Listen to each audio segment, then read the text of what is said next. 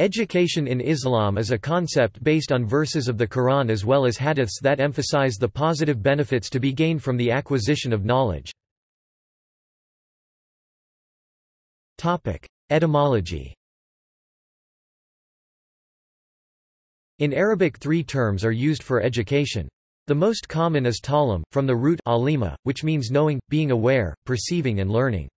Another term is tarbiyah from the root of rabba, which means spiritual and moral growth based on the will of God. The third term is tadib from the root aduba, which means to be cultured or refined in social behavior. Ideas. Syed Muhammad Naqib al-Adaz described the Islamic purpose of education as a balanced growth of the total personality through training the spirit, intellect, rational self, feelings and bodily senses such that faith is infused into the whole personality.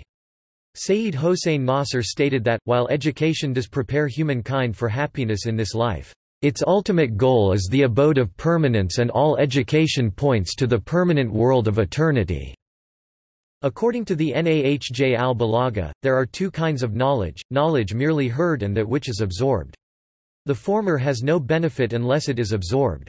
The heard knowledge is gained from the outside and the other is absorbed knowledge, means the knowledge that raised from nature and human disposition, referred to the power of innovation of a person.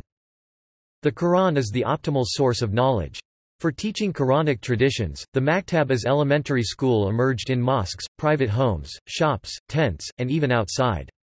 The Organization of the Islamic Conference (OIC) has organized 5 conferences on Islamic education, in Mecca 1977, Islamabad 1980, Dhaka 1981, Jakarta 1982, and Cairo 1987. See also: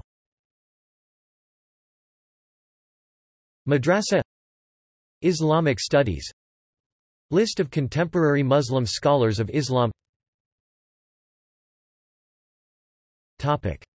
Reference